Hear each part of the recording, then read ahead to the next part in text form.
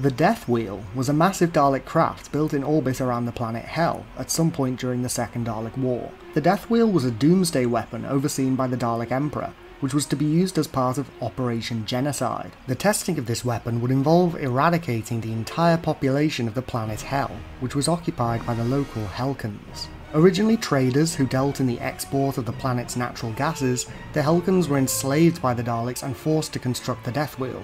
Many of the Helkans were worked to death, but when the Seventh Doctor and Absalom Daak arrived, the survivors were inspired to rise up in rebellion and fought back against their Dalek oppressors.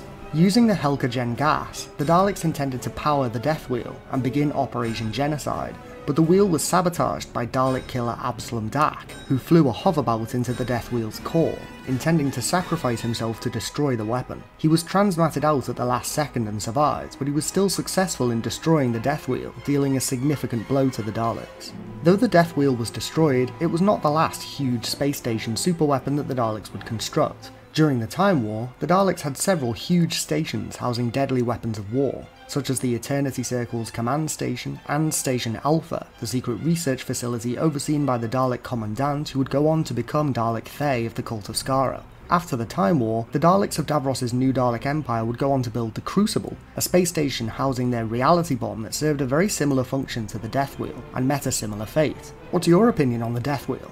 Have you read the Nemesis of the Daleks comic? Would you like to see this story adapted as an episode of New Who? Let me know in the comments below. Don't forget to click below to subscribe to Dalek Bumps.